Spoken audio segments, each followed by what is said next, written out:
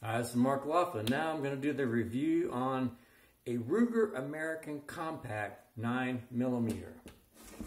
Now, why did I choose the Ruger Compact 9mm?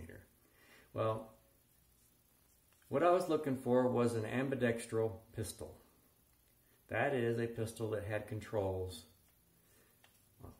perfectly mirrored controls for running the firearm left-handed or right-handed. Meaning it had a magazine that's right-handed, a magazine release that's left-handed, and then also right side and left side slide releases. And that's to meet my perfect ambidextrous mirroring requirements for the Ambidextral Gunfighter. Okay. Now, let's look at this specific firearm, this Ruger American Compact 9. What I like is, of course, the big feature for me is the ambidextrous magazine release.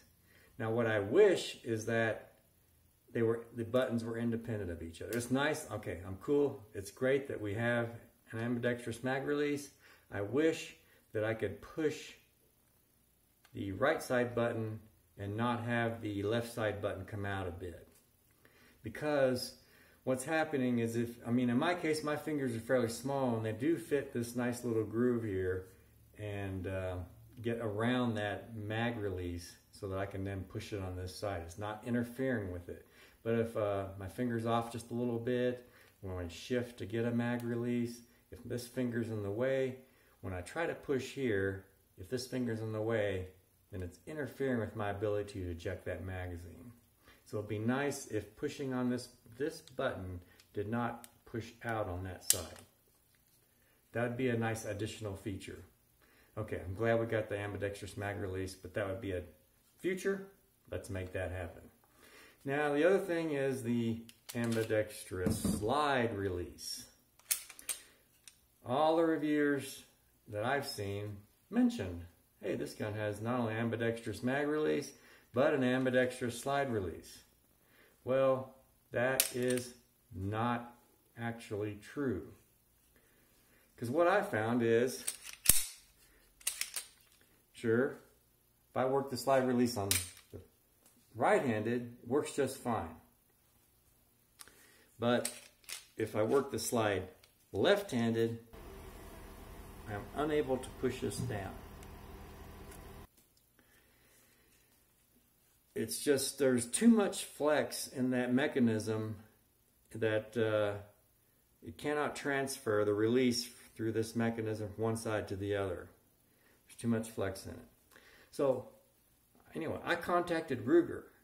I thought, hey, maybe there's an upgrade, maybe there's a fix, maybe I've done something wrong. Well, this is the message I got back from Ruger. You see, it is not actually an ambidextrous slide release, it's an ambidextrous slide stop. Yeah, exactly. Why do you need an ambidextrous slide stop? I have no idea, but it's there. Now, my suspicion is that they went to produce an ambidextrous slide release, and in testing they found out, holy crap, this isn't working. We'll just call it a slide stop. If that's what happened, I don't know. But disappointing. Hopefully they can get that ironed out, and maybe a future version it will be a slide release. Now, why do I want a slide release? Sure, I can reach over the top and release the slide. When I insert a new mag, do that, release the slide, and do that. Well, what I want is I want that ability to insert the mag, hit the slide release, and good to go. Just faster. Speed. That's why we want it. For the takedown of this pistol, for the takedown of the Ruger American Compact 9, you lock the slide back, you eject the magazine, operate the takedown lever, it clicks into place. Now, if you have the magazine inserted, if you leave the magazine inserted, you're going to find this will not come down. There's actually a mechanism from that up into the mag well that creates, prevents it from completely locking into place.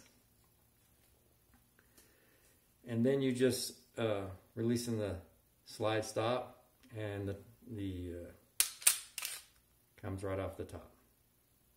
Nice captive spring. Slide it back on top, lock it back, and we're good to go. Another neat feature has Novak sights. Nice feature, although as an ambi gate pistol shooter, not as critical, but it's still nice to have for those long shots. And then something I've found an issue with, and it's a sporadic issue, I'm not able to consistently create it, is that the pistol works fine shooting right-handed, but often left-handed I find that the trigger safety binds up, and I can't, it binds up and just hangs up a bit. If I push hard, it does push through and operate and fire the gun. But something's just not quite fully engaged. I'm not sure if it's my trigger finger not getting a good straight backward pull on it or whatever. But we'll see that. Maybe that'll smooth out as I use it more. But it's something to keep in mind. It's not as smooth as the Glocks. It's not as reliable using that safety, that trigger safety. It's just not freeing up the trigger to move all the time. It's almost like it's just binding up a little bit.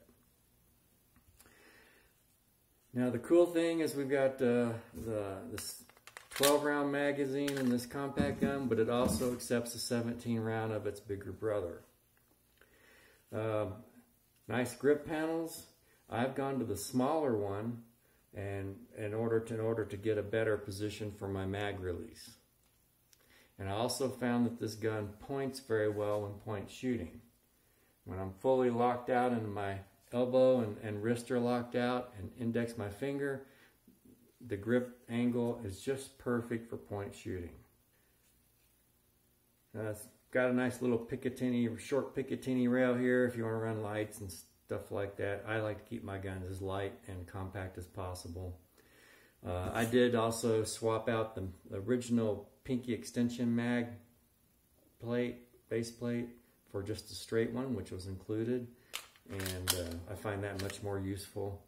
It does include an extra 17 round mag, and it has a sleeve that fits on it, which I actually just leave off because I'd rather have that extra space for it to fit down into a mag pouch and not have that sleeve rattling around or sliding up and down and changing things there. So now,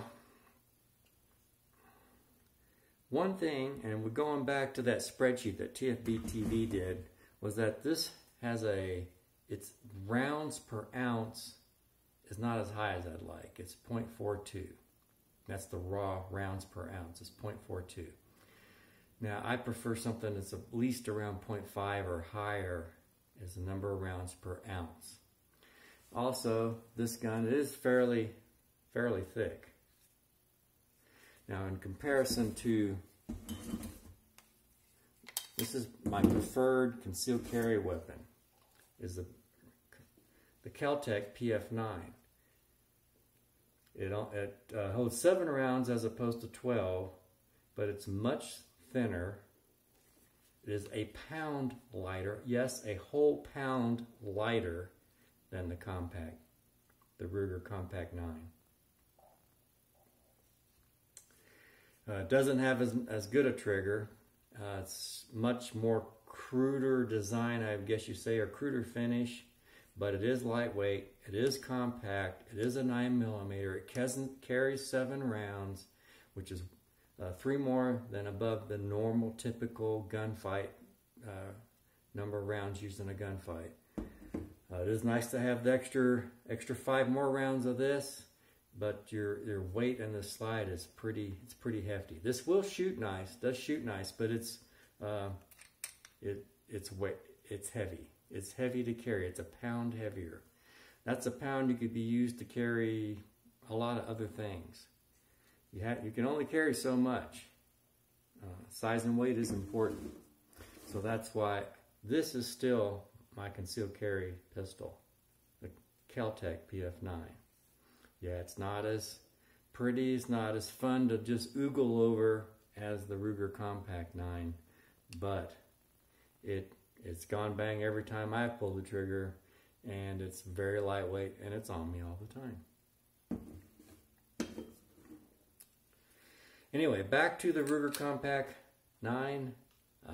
I think it's got a great finish, a great feel. It's a beautiful finish. A lot of good functionality as far as the mirroring of the controls. I just wish that slide stop release was a truly slide stop release and not, or slide release and not just a slide stop. That's something that is a pretty big failing for me. If it had the fully ambidextrous mag release, and if it was not one side impacted on the other, and it had a functioning slide stop, I might be tempted to make this a carry pistol for me. Despite the extra pound of weight, I might be able to endure that pound of extra weight for those features. But given that those features are not functioning as perfectly as they could, Kel-Tec PF9 is still my go-to concealed carry pistol. Now, I do also on occasion use the Ruger LCP, which was it's a great 380 pistol, very super lightweight, very small, and it's great for like if you're backpacking or mountain biking. In my case, I do a lot of mountain biking, and the 380 is great for a self-defense weapon in mountain biking. Now, not exactly ideal for if you're in grizzly country. In that case, I think 9mm is probably going to be a minimum for grizzly country, but still, Ruger's LCP is a great little 380 pistol. It actually is a design basically stolen from the Kel-Tec 3AT, Alpha Tango 3AT, and the 3AT is a great little pistol, but again, the Ruger has a little bit better fit and finish than the Kel-Tec products. But Kel-Tec, as far as design, you can't beat it for lightweight, compact, and just, you don't have to worry about it. I mean, it's a very affordable pistol, so I just, you know, it doesn't matter if it gets beat up, I don't care, you know. Whereas this is a nice finish, it's almost a gun-safe gun. This will actually be a bedside pistol probably, or maybe a vehicle pistol, but probably will not see much action in a carry option for me. So Ruger's Compact 9 comes with a nice 12-round magazine and a 17-round magazine. And the magazines are steel, and they're coated with this really slick substance, really nice. They're actually very light for steel magazines. Very light, but feel very, very robust, which is typical Ruger. Now the 17-round magazine, which is from the pistol's big brother, comes with a slip-on sleeve. So that, and you get kind of an extended grip feel to it, like that. Now I actually prefer running it without the sleeve. At least that's my current preference. And the reason, I mean, it fits in just fine like that. And yes, my finger is on the magazine a bit, but what I like is that without the sleeve, that actually fits down deeper into a mag pouch rather than extending out the top of the mag pouch with that slip-on sleeve. Really nice case, which is kind of unusual nowadays. You see a lot of pistols coming in just a cardboard box anymore. I don't really care about the case, but it is a nice, you know, a very robust, nice, rich feature. It comes with the lock. These are the grip changes and grips. I've got the medium and large size grips there. There is the magazine base plate with the pinky extension on it. I like the flat base so that it conceals better. That's my thinking. And then also it came with a little chamber flag in it as well. So nice setup, nice clean package. And then looking at the quality of the construction, I mean the slide, it's a stainless steel slide with a nitride coating. You can also see that there was a recall on these pistols. If you have the pistol with the black barrel, then you know you've got an upgraded pistol. If it's the silver colored barrel, those you'll want to check your serial numbers and see if yours is subject to a recall. But anyway, the quality is really good.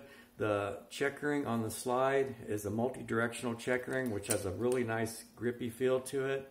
I do wish there was a little, maybe something up here for the, you know, operator mag check kind of thing. And but it's nice. I like the appropriate amount of stippling, I guess you might say, for the grippiness on the grip, but not too much in order to let it come out of its holster or concealed carry position without restraint. Got the Novak sights with the ramp on it so that they don't hang up on stuff. I know some people think you got to have that ability to, you know, do the whole slide operation with one-handed, and yeah, that's fine. For me, the sights are not important, and getting that is just a clean draw. That's, to me, is more important. But you know, there's arguments both ways. Anyway, the quality of construction is typical Ruger. Excellent, good construction, very clean. It's a pleasure to just hold and own. It's heavy and a little bit fat. I would like to see this thing, if this pistol could drop, say 4 or 5 ounces, then it's, you know, its rounds per ounce count would be much better. Currently it's at less than it's like 0.38 rounds per ounce. And it really needs to be above, you know, 0.5 rounds per ounce, or a 1 round every 2 ounces. And this is it's just a little heavy. Now it's great for if you know, if you're just kind of the guy that you got your concealed carry license and you want this gun and you want to go out and shoot a lot, go to the range and do a lot of shooting. It's great for that because it's heavy, it's robust, it's going to hold up to a lot of shooting. And it's going to be easy. It's easy to shoot with this, you know, the heaviness and some of the other features make this a very easy gun to shoot. It's very stays level under shooting. Doesn't recoil much compared to a much lighter pistol like my PF9, which weighs almost half the weight of this. So it definitely feels snappy compared to this pistol. So, but so if you're the type that's got your concealed carry license and you just want a gun to shoot and you think you're going to carry, but then you actually, when you try carrying this, I think most people are going to find that this ends up become a bedside table pistol or a gun safe pistol. That's something that you take out and go to the range with, but you don't actually carry it because of the weight and a little bit of the girth. The girth isn't too terribly bad for a double stack, but the weight is noticeably heavy. In fact, when you pick it up out of the box, you feel this thing is, well, it's heavy. It's pretty heavy for its size. You know, personally, I don't care about a little excessive recoil, a little bit of jump for a concealed carry weapon. To me, it's more important that it be light. But still, nice quality firearm. Feels very durable. I think most people will be proud to own it. Anyway, that is it for the Ruger American Compact 9. I mean, we're looking for other options and future development on the product, and maybe someday I'll find my super lightweight, super compact, full ambidextrous defensive 9mm pistol.